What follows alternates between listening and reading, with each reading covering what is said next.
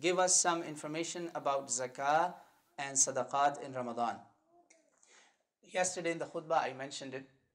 Prophet Muhammad sallallahu alaihi wasallam, one of his titles is, Anas ibn Malik radiallahu anhu said, Rasulullah sallallahu alaihi wasallam, kana Rasulullah sallallahu alaihi wasallam min ashja'in nas, min ajmalin nas, wa min ajwadin nas. You know what's ajwad?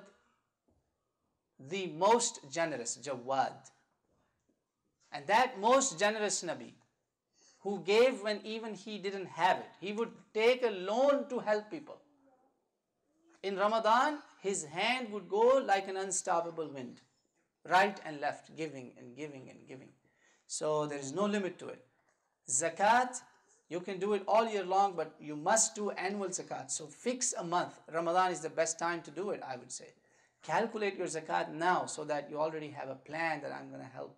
And this is an obligation. You're not doing a favor on anybody. Sadaqah is something that you are doing extra. That's where extra blessings, extra rahmah will come. As much you can. There's many ways of sadaqah. Young people, you don't have money. You may be thinking, okay, I don't have money. Why should I give zakat and all that? There is a way you can do sadaqah. You know what's the way you can do sadaqah? Guess. Who will make a guess? Young people. How can you do a sadaqah without money? But food also, Baba bought it. Bidun fulus. No fulus involved. No money, no dirham, no dinar, no riyal, no dollars. Come on. Ideas. How can you do sadaqah without money?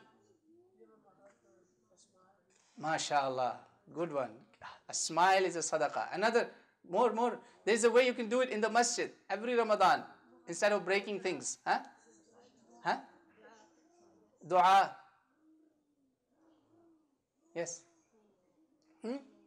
Oh, I love you, man. May Allah bless you. This is the best answer you've given. Awesome, mashallah. Help here in the masjid, serving in the house of Allah is the best way of doing sadaqah in Ramadan. You can never ever think that, oh, rich people have taken, more reward. No. And another way of sadaqah is doing a lot of tasbihat. Alright, boys and girls? Make a niyyah that this Ramadan, all of you, can you make a niyyah, inshallah? You will help clean, you will help serve, you will help keep the masjid safe and clean. All of those things you can have reward of sadaqah. And you know what's the least benefit of sadaqah? Do you all want to fall sick at any time? I'm sure nobody wants to be sick, right? It protects you from illness and disease and calamities. That's the least benefit, inshallah ta'ala. Allahumma wafiqna.